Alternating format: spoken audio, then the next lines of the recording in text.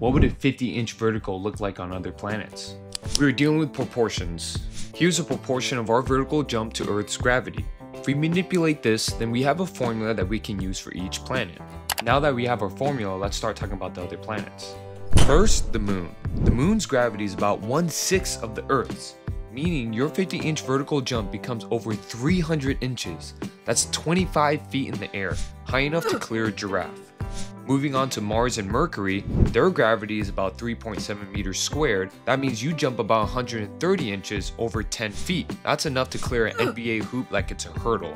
The next couple of planets, there are some complications. Jupiter, Saturn, Uranus, and Neptune are all gas giants with no solid surface to jump off of. But let's say somehow you could. You jump 20, 47, 56, and 44 inches respectively. One thing that we forgot was the air resistance. All the gas giants have crippling air resistance as well as Venus, so you wouldn't be able to jump either. For example, Venus's air resistance is 92 times stronger than Earth's, but if we ignored air resistance, it'd be around 55 inches. But which planet can you jump the highest on? That'd be Pluto, with a gravitational pull of only 0.62 meters per second squared. You'd be able to jump a staggering 791.1 inches in the air. That's more than half the height of the Leaning Tower of Pisa.